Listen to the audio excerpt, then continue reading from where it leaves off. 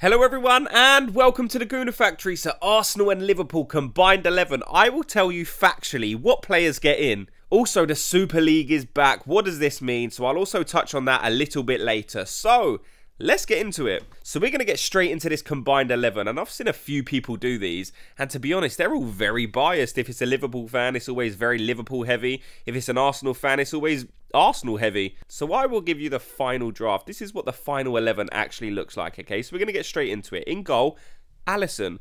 Easy. The best goalkeeper in the world. He has been for a number of seasons.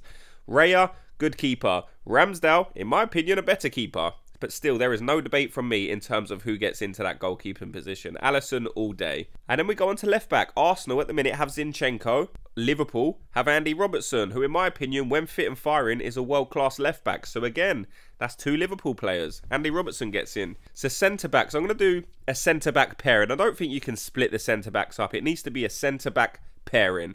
Van Dijk, world-class. Konate, rubbish. Salieba, world-class. Gabriel, very, very good, right? So it's Arsenal centre-back. You look at the table, you look at the goals conceded. Arsenal, joint lowest. And in my opinion, they're better. More longevity, younger age profile. So them two for me get in. Gabriel and Saliba. And then right back, you got Trent or Ben White. So it just depends what kind of fullback you're going to want on that side. For me, because of the attacking players we have, I'm going for a more defensive fullback. So I'm going to pick Ben White. I fully understand why people would say Trent. He can at times be brilliant. Very vulnerable at the back. But going forward, his delivery, his accuracy, his passing, unbelievable. So for me, Ben White gets into that right back position. And then centre defensive midfield. Look, if I'm being really biased, I would put Partey there and then have Rice and Odegaard. But I'm not going to do that, only because Partey's injured at the minute. So I'm going to be fair. I'm going to put Declan Rice in that CDM position because he has played there a lot. And I'm actually going to put Alexis McAllister in that number 8 position. I think he's a very good player. His attacking play is really good. I really like watching Alexis McAllister play. And then in the number 10 position, you've got either Odegaard or Szoboszlai. Liverpool fans are raving about how good Szoboszlai is. I've seen him a few times, seems a good player. But to put him on the level of Odegaard would be incorrect. Factually incorrect. He's nowhere near Odegaard's level. In fact, Odegaard is one of the best centre attacking midfielders in the world. No one can debate that. He's shown it for the last couple of seasons.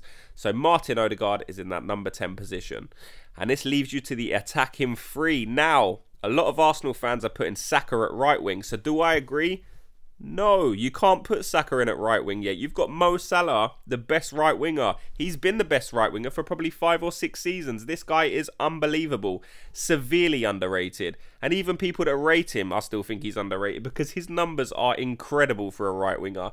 He is truly one of the best players the Premier League has ever seen, undoubtedly. So right wing, Mo Salah. And then that leads you on to left wing, Luis Diaz versus Gabriel Martinelli. Now, a lot of the Liverpool fans are putting Luis Diaz, and this is the one where I think they're being very, very deluded because you've only got to look at their stats, and it will tell you Gabriel Martinelli is a far superior player. So listen to this, right? So Luis Diaz, in 3 seasons, 51 games in the Prem and FA Cup, 11 goals. Last season alone, Gabriel Martinelli scored 15 goals just in the league. So that puts to bed any of the claims that Luis Diaz is a better player, has better output. I don't know what these fans are talking about. Gabriel Martinelli gets into the combined 11 over Luis Diaz by a mile.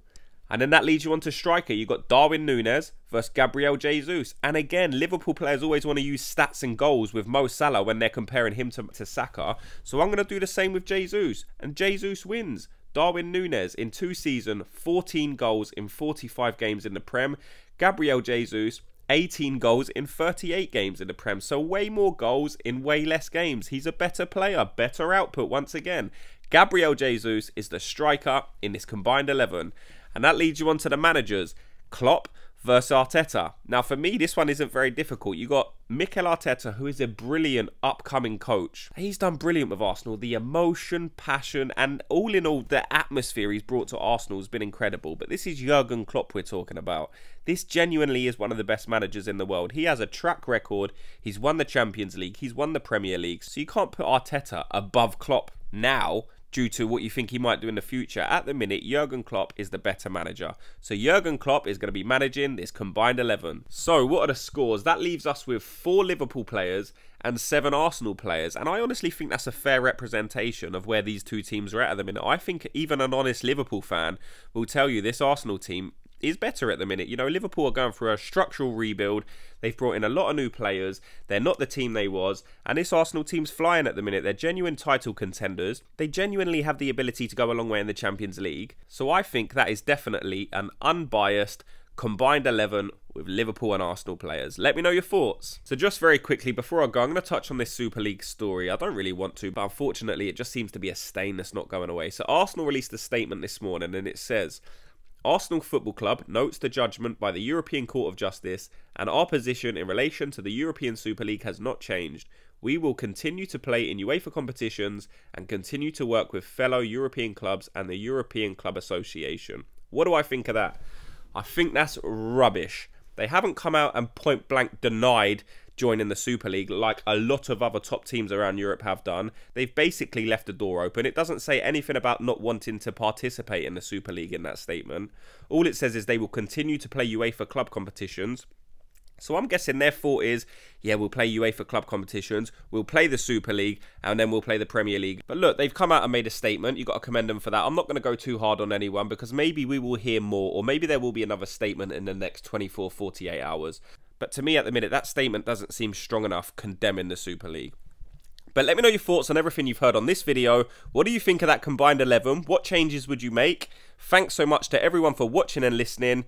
Hit the like and subscribe button just quick. It will help me out. And I'll speak to you all in tomorrow's video. Gooners, have a good day.